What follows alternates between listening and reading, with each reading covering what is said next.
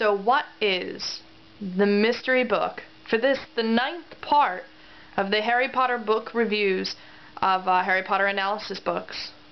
Well, I guess we're about to find out.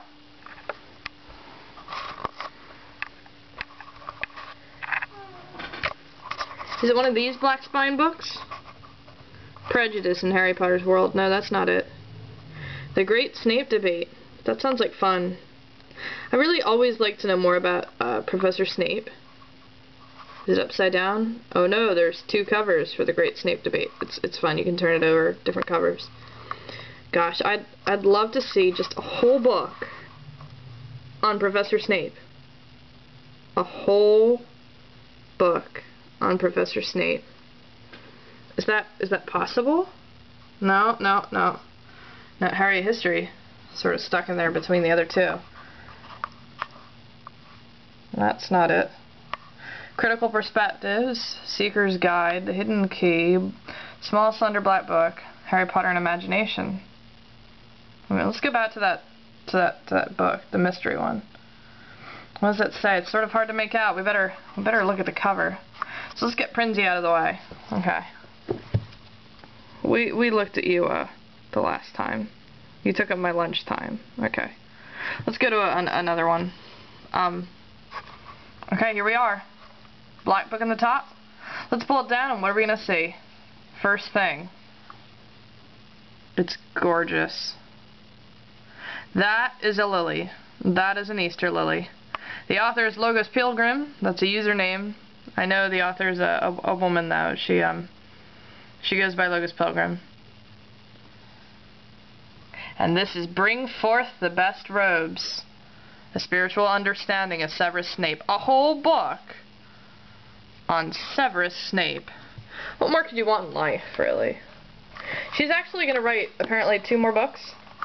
It's not really a trilogy, like Villaluz is trying to do, but these are just a whole series of 3 books.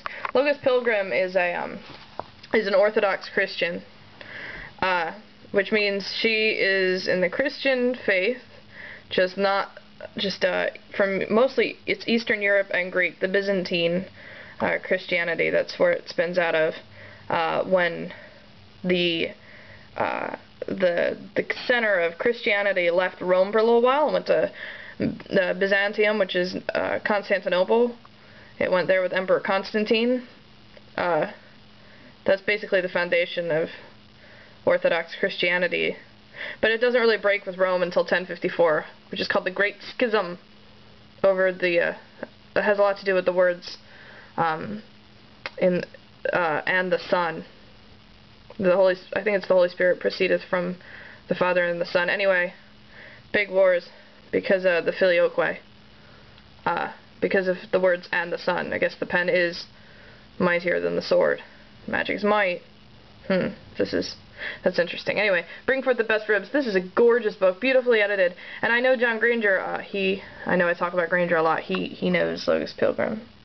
And she has her own website, you can see her. She dresses like Professor Snape. It's really interesting. But anyway, let's open this up.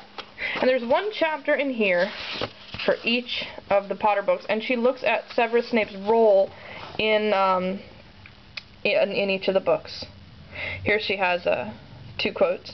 Do not condemn, not even if your very eyes are seeing something, for they may be deceived. St. John Climacus. And then choose what to believe. Harry Potter and the Deathly Hallows. This is an understanding of Snape's journey as the redemptive, the penitential Christian. So the contents, here are the chapter titles. Preface, and then A Psalm of Snape, Wisdom, Who is Blind as the Lord's Servant, Second Chances, Stillness, The Prince's Temptation, and Learn from Me. So this is a spiritual understanding, a Christian, especially Orthodox, but Christian understanding of the character of Severus Snape.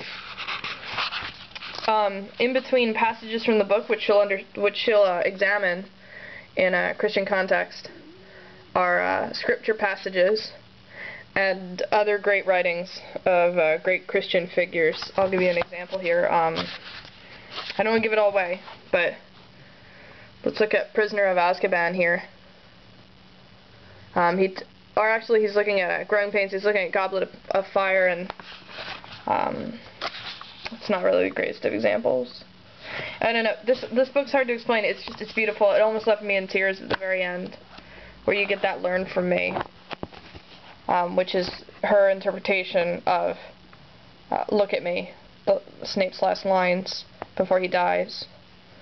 So, and it ends with "love is above everything. The weapon is love." We know this from Harry and the Potters. So, love is above everything, from Elder Porphyrius. It's a gorgeous book. I don't know what more to say. I'll read the back of it here to you real quick. Repentance is not a once and for all gesture. It is a state of the soul, a constant rededication, a determination to rise after each fall. It enables us to see love whether it is as statuesque as a tree or as frail as a seedling. Through repentance, the awareness of our own weaknesses allows us to view the weaknesses of others with immense compassion and to appreciate the value of their offering. In St. Macarius of Egypt's words, "Does the man who plants a vineyard immediately gather grapes, or does he who sows seeds in the earth at once reap the harvest?" Using Professor Snape as a template, I wish to extol the best of everyone. This is a beautiful book. I can't over-urge how much you need to get this book. Yeah. It's so beautiful. And it's only about 100 pages long. I think it was like $15 or $20. I know this is also available in hardcover. I really want to get it in hardcover. I'd love to meet her. And she's written other books besides this on her spiritual journey and on her faith. So, I want to leave you with the image of the lily because it's really gorgeous. Okay? Mystery book solved. Bring forth the best robes. The Spiritual Understanding of Severus Snape by Logos Pilgrim.